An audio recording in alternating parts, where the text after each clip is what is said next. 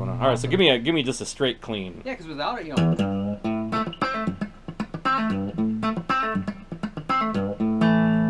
with it, all the difference.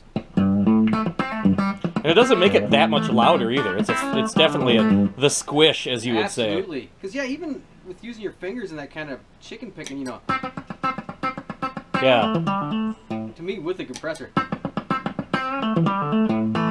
it just feels like. Oops, I used the wrong country, you know.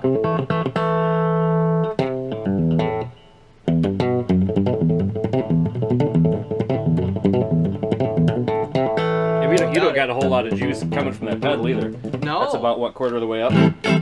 You know, so it's like, yeah, the levels, quarter of the way. The comp is cranked, but the pedal, you know, even just any of that kind of, without that, but with it. Yeah.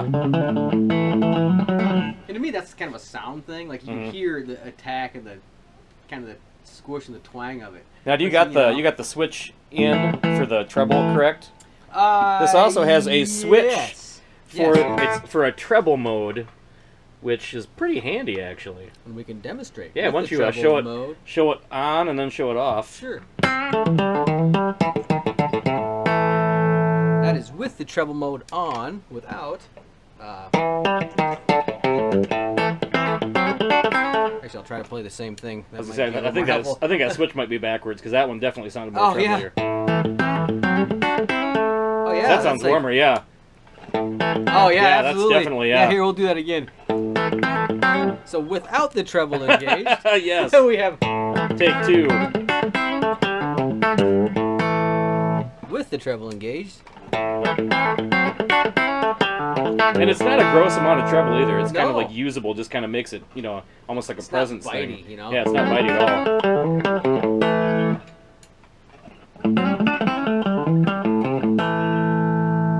You know, that's kind of a useful thing to have. Yeah.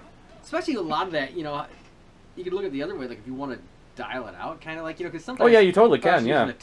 Well, and your tone is set about halfway too. So I mean, you could kind of go even if you use the bright switch, you could back that tone off quite a bit.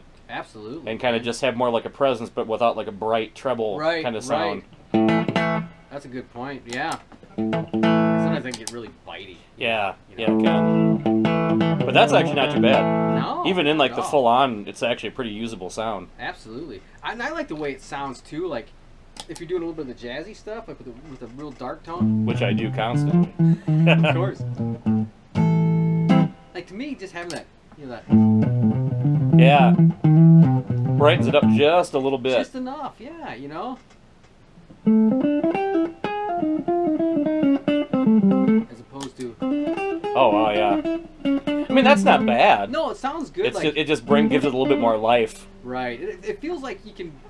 It's almost like if you had to run the amp a lot harder, or if you would do that live, you'd probably gain. You'd probably naturally get a little of that. Yeah, you would. It's so nice at a low volume to have. Yeah. You know, again, it might be a smidge louder the way I have it set up, but it's not bad. Again, you can feel it. I don't know if you can hear it as well too, but it really sounds. You know, as opposed to that kind of.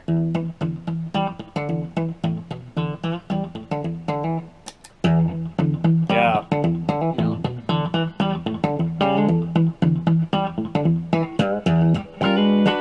See, that to me sounds great. You know, yeah. I like the way that sounds.